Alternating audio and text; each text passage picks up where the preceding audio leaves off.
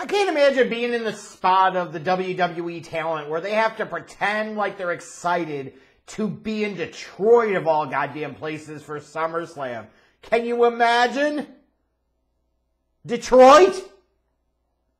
Oh, I mean, yeah, it's not Cleveland, but is it really any better? It's Detroit, for God's sakes. One of their best products they've produced is Kid Rock. Need I say any more?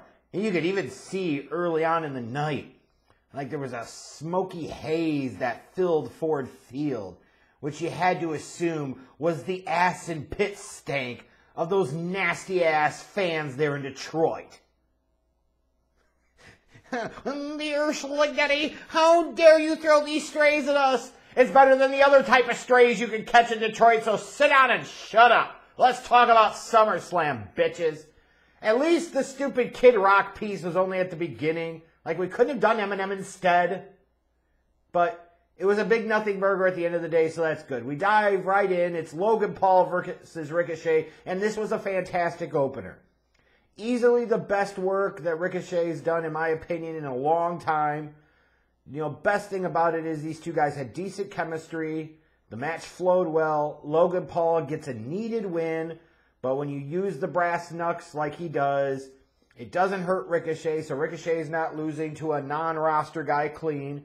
And most importantly of all, what it did for the first time and maybe ever, it made me want to see a return match for Ricochet against somebody. I mean, that's what matters most, is the return match. And they have me wanting one. You want to do one at the next pay-per-view, Survivor Series, whatever, I'm down for it. Cody Rhodes versus Brock Lesnar is a different story in terms of, I agree that this was the best of their series of 3 matches, but we still never found out why these two were beefing, which I always thought was dumb. And I'm just glad it's over at this point. This feels like a tremendous waste of time for all parties involved. You know, from Brock Lesnar's shorts ripping during the match to the stupid turnbuckle spot. You know, like I thought Cody was supposed to be a hero. And it's this whole thing of trying to make Cody some type of sympathetic figure. He's not a sympathetic fucking figure. And when the WWE actually figures that out and books him differently and appropriately based off of him and his history and his lineage, they could actually make some real money with him. Until that, they'll just be fumble fucking around. The finish of the match, though, was kind of dumb, and especially that handshake at the end. Oh, you get my support. You've got my stamp of approval. Fuck that shit. The perfect stupid ending to a stupid feud that we never figured out why the hell it was even happening. Then you shift over to the SummerSlam Battle Royal. And how messed up, right? Austin Theory goes from beating John Cena at WrestleMania to less than 5 months later, he's just another guy in this Battle Royal. He doesn't even get a fucking entrance. He's supposed to be that dude. What the hell happened? Furthermore, where the fuck is Bobby Lashley? He wasn't booked for WrestleMania, and you had 2 nights you could have done that. He wasn't booked here for SummerSlam. Is he hurt? Or is the WWE just fucking stupid?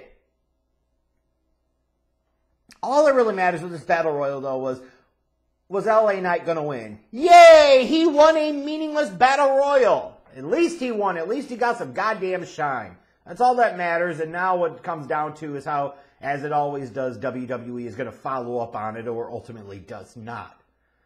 So the first 3 matches of this show had me in a pretty good spot, and I was dreading like when this match would come. Ronda Rousey, Shayna Baszler, MMA rules match. MMA rules in a WWE ring for a WWE match. What could possibly go wrong? I mean, this never had a fucking chance. At least Ronda Rousey, it sounds like, is going to be gone. Good and fucking riddance to her. You talk about somebody whose star has fallen in the past couple of years. It's her. Holy hell. And I'm sorry.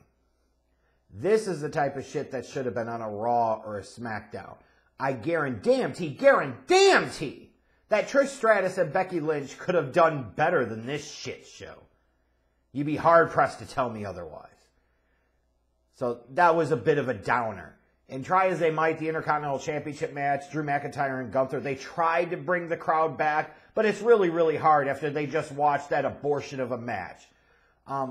But it was standard kind of hard-hitting fare for both of them. I don't think it was the best I've ever seen out of both of them, but it was still pretty good. You know, the crowd was starting to come back from the dead, but it's really, really hard after that shit bomb that just got dropped on them in the middle of the field with Shayna Baszler and Ronda Rousey. It's hard to really recover from that. They tried. There's only but so much you could do. They're not miracle workers, for Christ's sakes. And then you get to the World Heavyweight Championship match. Finn Balor challenging Seth Rollins. And I was more impressed with Finn Balor in this match than I can remember in quite some time. You know, even from the very beginning, from Finn Balor having 7 written on his shoulder to Seth Rollins struggling like hell to fit into that vest that he wore 7 years ago when Finn Balor hurt his shoulder and had to relinquish the title. Like, there's actually some storytelling here from the very beginning. There's actually a fucking reason for this match to happen, outside of it just being for the championship. Even better. And these guys actually worked.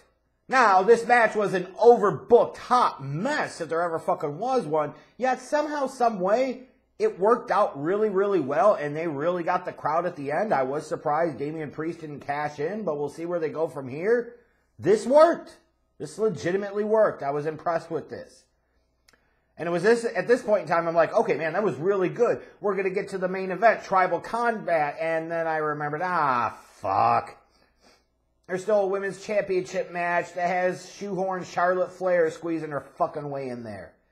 And in case you forgot, Charlotte always, always, always finds a way to shoehorn herself into a story where it can become a triple threat match, and she makes it absolutely suck.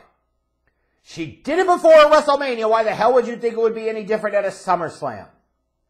This bitch fucking sucks. And it's about high time we call out anybody that thinks that this fucking great value version of her father, the Transformer herself, is any fucking good. What is it about her that is good? She has no mic skills, no charisma. She's a great athlete, yet all her shit looks like shit. That botchy bitch. The fuck is wrong with you? He's certainly not hot, no matter how many faces she gets put on. And some of you are going to say, well, Bianca Belair is basically Charlotte Flair. Sure, Bianca is Charlotte, but with looks, a natural body, charisma, athletic ability, functional skills, the ability to execute her shit and make it not look like crap, a reason to actually want to fucking watch her matches. But they're exactly the fucking same. This match, all 3 of these ladies I thought were dog shit. The whole spot with Bianca Belair and the fucking knee. I thought she injured the right knee and now she's selling the left knee. Make up your fucking mind here. This was stupid. It was a piece of shit. One of the worst matches I've watched this year. And that's saying something considering I had just watched about an hour before Ronda Rousey and Shayna Baszler absolutely stink up Ford Field. They should have had Io Sky come out 10 minutes before, fucking read the crowd and read what's going on and say, nah, fuck this, we're going to call an audible, have Io Sky go down and cash in then. And that's all it was. Yeah, Bianca wins so that way Io Sky can fucking come out and cash in. Which is fine. It was a moment the Detroit crowd loved. They could have saved us all 10 minutes of our lives that we will now never get back. God, this fucking match sucked. And once again, I'm very confident, guaranteed, that Trish Stratus and Becky Lynch could have been better than whatever the fuck this Triple Threat Women's Championship match was. And then we get to the main event. Tribal Combat. Roman Reigns and Jey Uso. Main event Jey. Well, main event, Jay, once you started staring down your cousin, you started getting that overwhelming feeling of dread that comes from that graph that shows how much you fuck around is how much you find out, bitch. Now, some of you are going to talk about maybe that this match moved very slowly. This match does move slow when it involves Roman because he actually tells a fucking story. Because the things that they do matter. It's slow, but it doesn't feel slow, if that makes sense. But it takes time to get into it because that's the style of the match, and that's the type of match that works.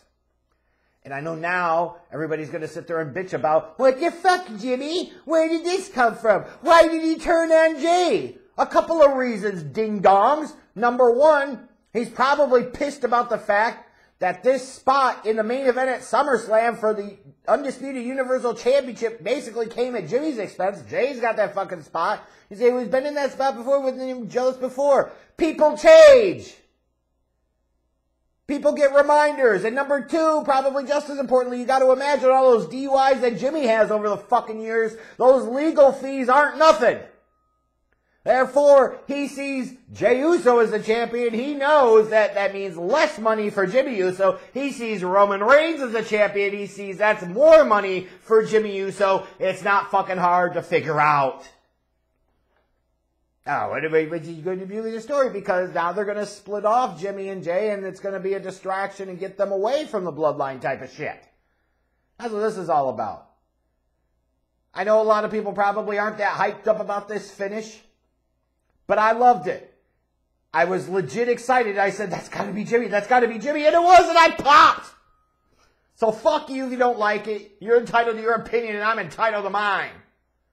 A lot of you are the same ones that'll talk about, well, Charlotte Flair is really good, which invalidates your fucking opinion because no, not every opinion is legitimate. You can either like or not like Jimmy turning on Jay in the finish of this match of Tribal Combat. That's fine. But saying Charlotte Flair is a great talent is an invalid opinion because there's absolutely nothing to fucking back that up no matter how much WWE pumps that propaganda down your damn throat. So there's the difference. But overall, a decent night. 2 women's matches that fucking suck that I point to and I say, yeah, WWE deserves the criticism. Becky and Trish would have been much better in either one of these. In terms of the other kind of marquee matches, the other matches on the show, I thought they all delivered in their own way. So it was in general a pretty good night, another good premium live event. Although this shit still found a way to go 4 hours. What happened to the days of where you could get this shit done in 3 hours? That's all I'm saying.